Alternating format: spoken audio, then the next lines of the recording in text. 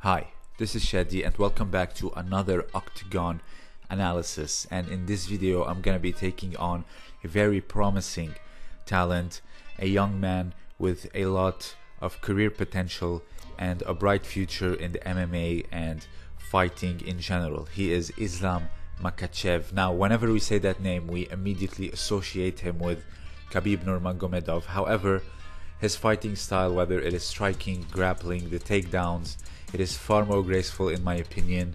Khabib is like hitting the hammer right on the nail, while Islam is far more graceful. His technique is a bit more aesthetic in my opinion, far more suited or judo-like technique. So let's begin.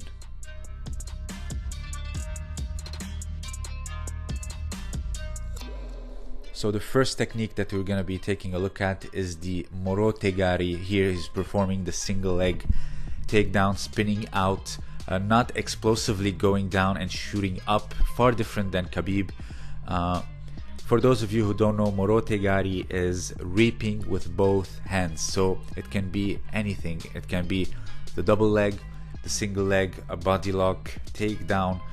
All of it can be considered morotegari because you are technically reaping with both hands. So the beauty about judo is any technique can have multiple variations. However, saying this, a slight detail change can take you to a whole nother technique, and we're gonna see that in the rest of this episode. So Islam's single leg is very graceful and again effortless almost.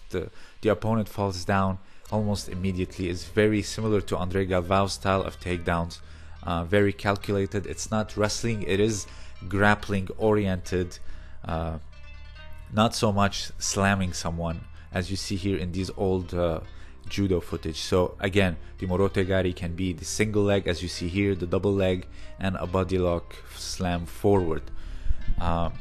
It's very different, and we're gonna see as we go on the rest of this episode. So the next technique is the ashiguruma.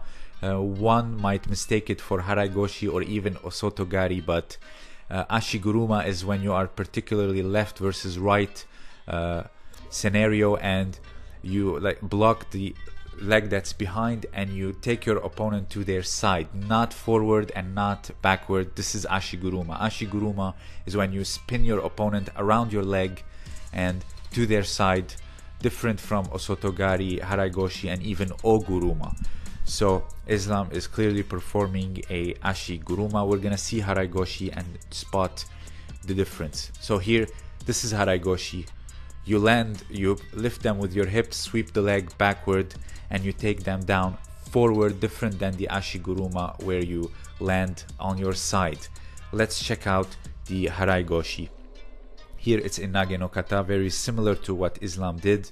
Look, he's transitioning to an underhook rather than like a lapel grab, blocking with the hips, lifting and sweeping, and the opponent falls straight forward, different from the ashiguruma where they fall to the side.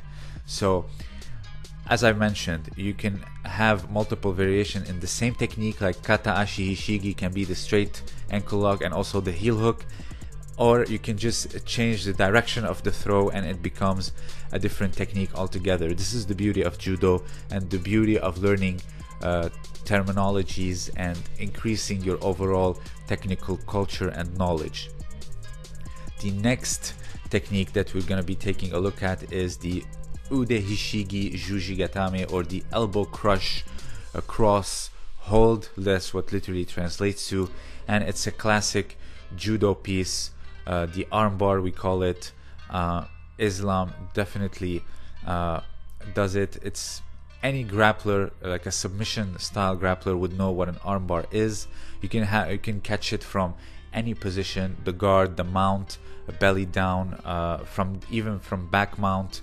It's a classic judo submission, and here it translates to the octagon perfectly. As I've mentioned time and time again, the basics will take you a very long way. Here, almost having like a triangle lock, doing like a hook sweep and transitioning to an armbar from the guard into back, like kind of like taking your opponent on their back, sweeping them, and finishing the armbar. You can get it, as I mentioned, from a slew of positions: mount, back mount, side control, climbing from knee on belly, and getting the armbar. So as I mentioned, ude hishigi, shuji gatame. It's nice to know the terminology of techniques. So you can get it even from the like the guard. You can get a few variations of it. You can hear almost like tilt and have like a shoulder pin, as if you're locking a triangle and then switching to an armbar, which will prevent your opponent from stacking you. And you can just do like the very basic white belt perpendicular shift of like body weight or body shape, and then go for the armbar. Let's see it here. So here you can see that you are going perpendicular locking, and then hook sweeping, and then going for the juji gatame. So as I mentioned, multiple variations to the same technique can be found in judo, and also the terminology is extremely important.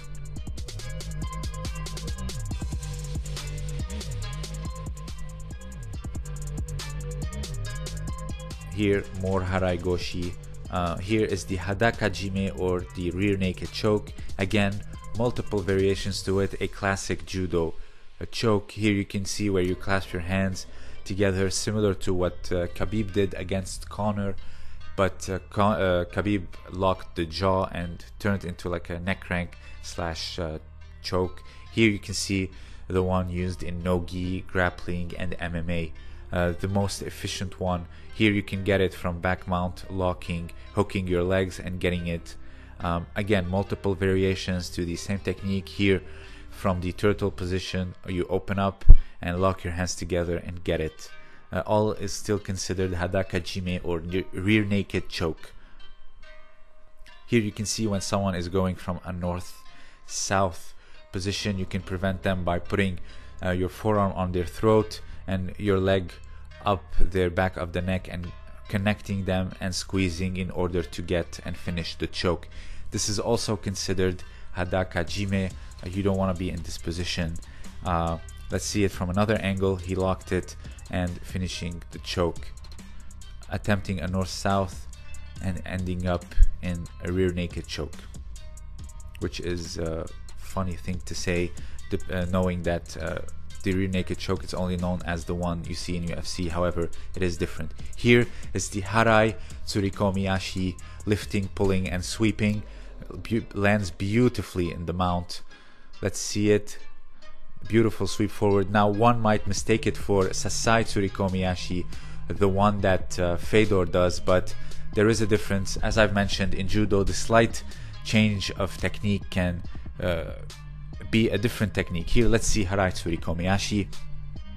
You lift and pull and sweep the leg forward as if you are shooting, like doing a pass in soccer. Here you see you lift, you go forward, you almost make complete contact, you lift, you pull, and you sweep forward. You kick the leg backward, and the one that's retreating, you sweep it backwards, you continue the motion. Let's see the difference between Fedor's sasai and the harai tsurikomiyashi.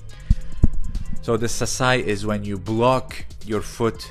You both lift and pull, but one is you block, creating a wheel motion and creating the takedown, while the other one is you lift, you pull, and you sweep forward. This is the difference. The sasai is blocking and harai is sweeping. In Japanese is the sasayuru and the harayagieru motion. Again, terminology is crucial when discussing techniques. I think you get the difference now. Here you see one is like blocking the ankle and the other is sweeping the ankle forward. Let's see it again. He has like underhook and overhook. He is clearly sweeping and lands beautifully in the mount. I've never seen something so graceful in MMA as this one. Beautiful technique. Again, different from Khabib altogether. And speaking of the mount, it's called the tate shiho gatame. You can get it with like an arm triangle. You can get it by hugging both arms or pinning them down. Multiple variation. It's all still considered mount.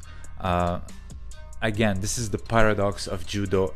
A little details such as blocking or sweeping can create a different technique, but also here choking with an arm triangle while mounting, and also just doing a simple mount is all still considered tate shiho gatame. This is what's here. You kind of like hug your opponent's head and arms, different from the arm triangle, but it is still considered tate shiho gatame.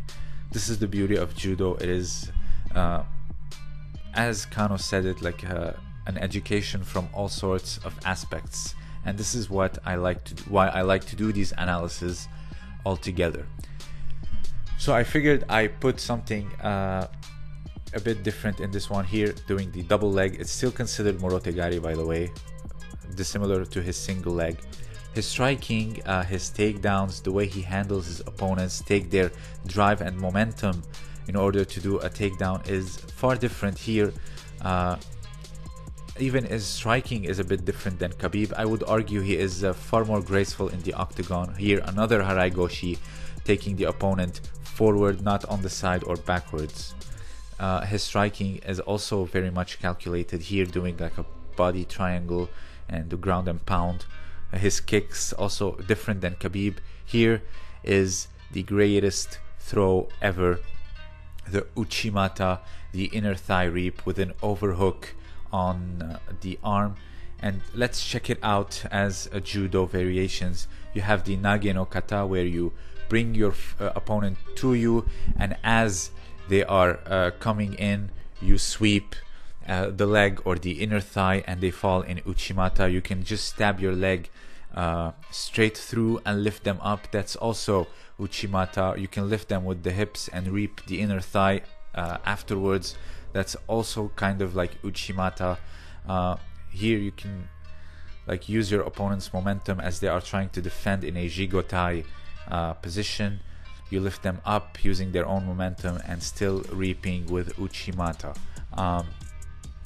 Again, many different variations. Here is the kenken uchimata, or the hopping uchimata.